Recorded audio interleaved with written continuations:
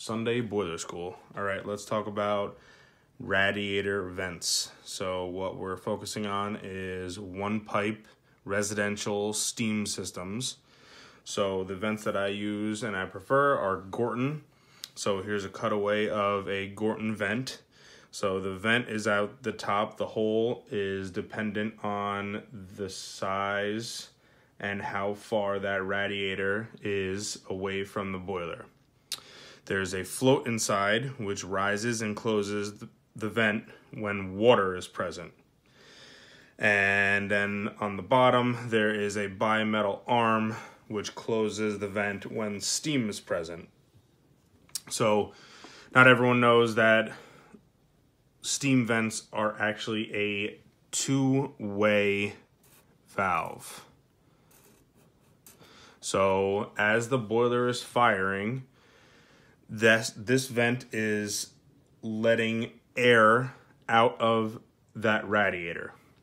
When the boiler is off and the radiator is already hot, it's actually letting air into the system to equalize the water level in the boiler. So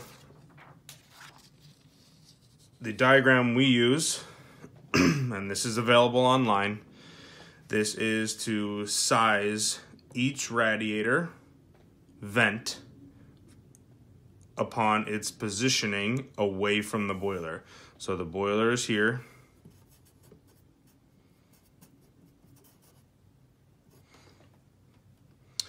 And then you're coming around with your, this shouldn't be here because it's a bullhead T, but just for sake of the diagram.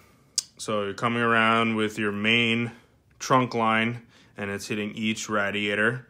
Same thing over here. So you're gonna put on the shorter loop, you're gonna put a number 1 valve vent.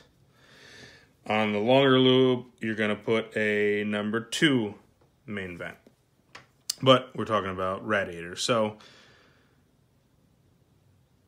when it's closer to the boiler, you're gonna put 5s and 6s mostly on the first floor.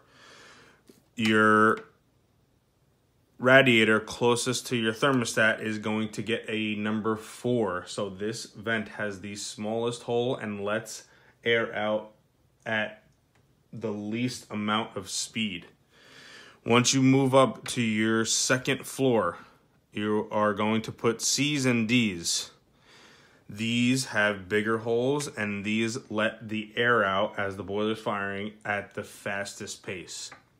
So again, these are available online. If you have an issue with radiators not heating, it's because the vent is blocked. So if the vent is blocked, it will not let air out of that radiator and the steam will be at a standstill in the pipe and will not be transferred to the radiator.